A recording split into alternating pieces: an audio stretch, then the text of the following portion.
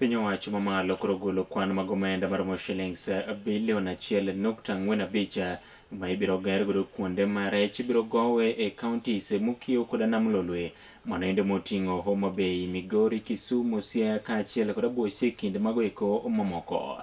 Kaluwore koda jatend migao ma ochung'ne yore go eko mag Lupo kaachiel koda mwandu mantiere e bwo nam kata lo manendo migosi Salim Ovoria olero ni bende kuonde go eko koro idhi ketie gigo mabiro neno ni rech ok okethore kendo kan gi e yo makare mondo mi kik jopur yud lal, mana kaka ilero koda jafwambo marwa Landa Godfrey.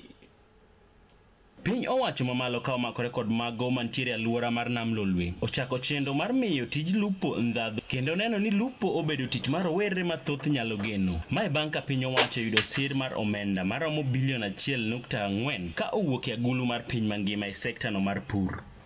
And as a ministry, what we have decided is to ensure that we support the fishermen with infrastructure. And we are doing this in Lake Victoria and also in Indian Ocean and the other lakes. We also have different plans for them. But more importantly for Lake Victoria, we have been working very closely with IFAD, and in the midterm review of the program that is existing, we have been able to find funding to the tune of 1.45 billion that is going to fund the landing sites in this region, all the way from Busia, and in Busia we've already done Mulukoba, which has already been opened, but we are also doing Bumbe. In Siaya we've done Luanda Kotieno, but we also do Wichlum. Kuonde kano rech go biro bedo kod gigo manyasani kaka fridge ma jo us rech kod jo lupo nyalo kane rech. Dongruok makama biro e seche ma piny owacho ne oseyawa yanga kar tiego jopur rech ma Kabonyo Kanyagwal ma idhi pidhe rech kendo neno ni nam Lolwe obedo kod rech kaka chon.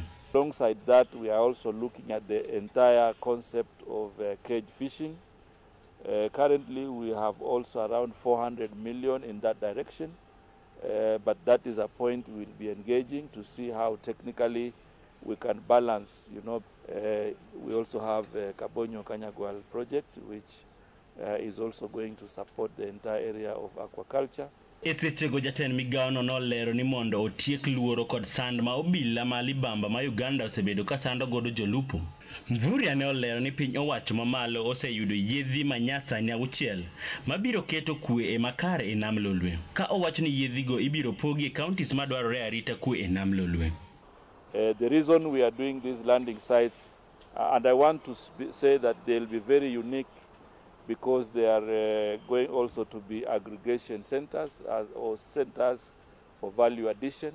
And the reason we do them is to provide the fishermen with a facility that they can access cold storage. They can also access facilities for basic value addition because when they delay sales, they can determine the price. And we are also putting them into cooperative societies, so the BMUs are being registered now into cooperative societies so that they can have a much more bigger gain, and they can also have a bigger opportunity for training and also for equipment. Nekala TV ka wuke county ma Kisumu and Landa Godfrey.